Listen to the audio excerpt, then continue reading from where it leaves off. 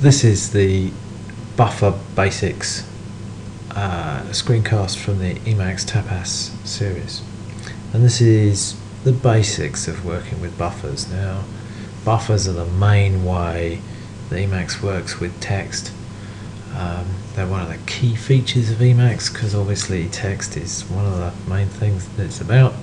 You probably already know something about the way buffers work if you use Emacs at all as a programmer or as a writer. But this is about how you're going to use buffers from inside eLisp.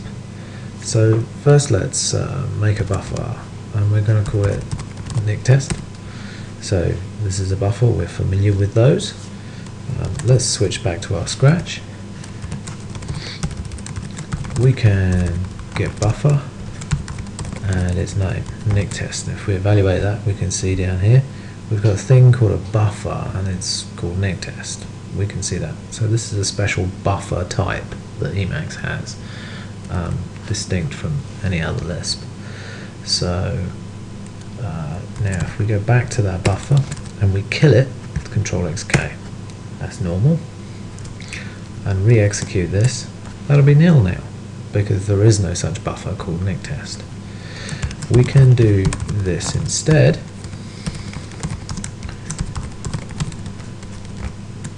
and now we've got a buffer nictest. It automatically created it because it didn't exist. So let's go and look in nictest. Okay, there it is. If we do it again, it's the same buffer.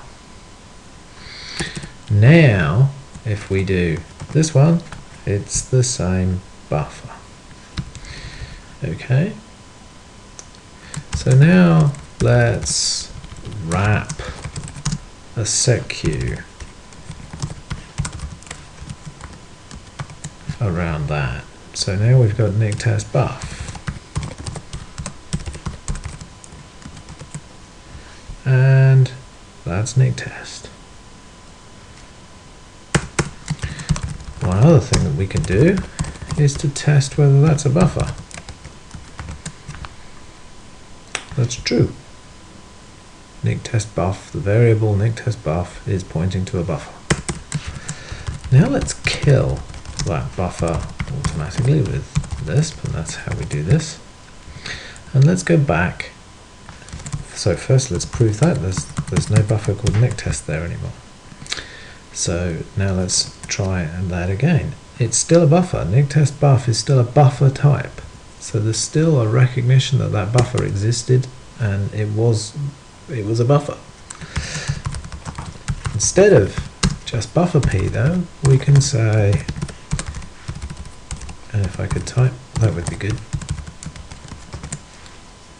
Buffer live p is false for nictest buff. That buffer doesn't exist anymore. Let's show another way of making some buffers.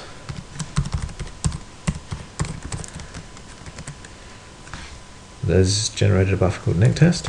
Let's make another one. This one's called nictest 2. This one's called nictest 3.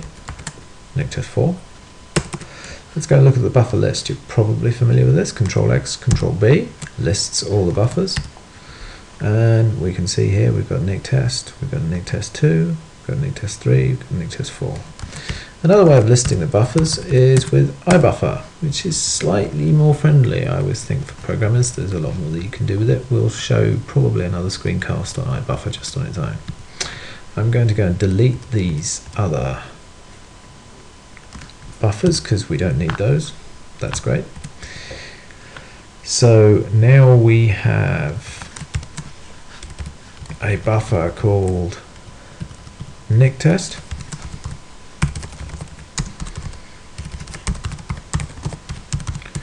I'm going to capture that like here because the buffer already existed. Get buffer create, didn't need to create it. We can run that as many times as we like. It'll still be the same buffer. Now we're going to show inserting some text into the buffer. So we could do that simply by switching to the buffer, nictest, and entering some text, but we want to do this programmatically. So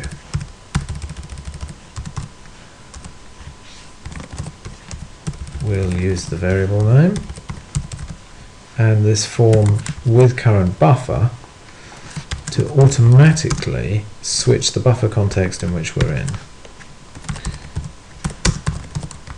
So when I evaluate this, you might expect, if you didn't know what with current buffer did, you might expect some text to appear in this buffer, but it doesn't.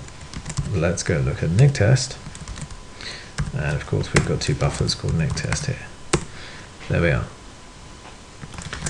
Let's just prove that. What is nick test buff? Nick test buff is buffer nick test. So I must have created one with one of these after all.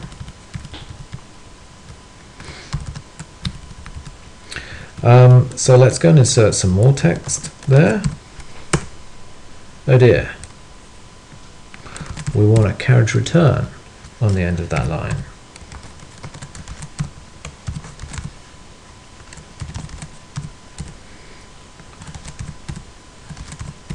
But now we want to do it again. Oh dear. Let's split the screen and put that buffer there, and we can keep doing this. Actually, I wanted some different text, and I wanted it at the start. I don't want it there. So let's go and delete some of this text. Now, how do I move the text so that it goes in at the beginning of the buffer instead of at the end? We have to move point when we change to the buffer.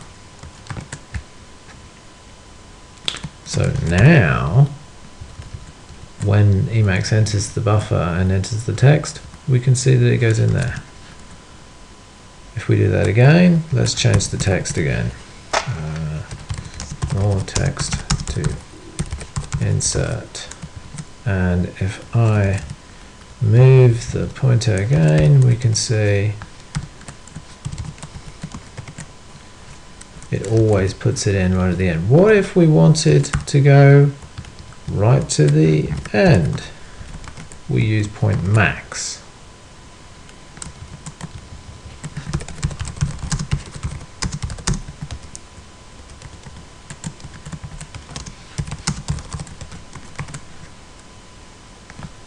Finally, what if we didn't have split windows and we wanted to display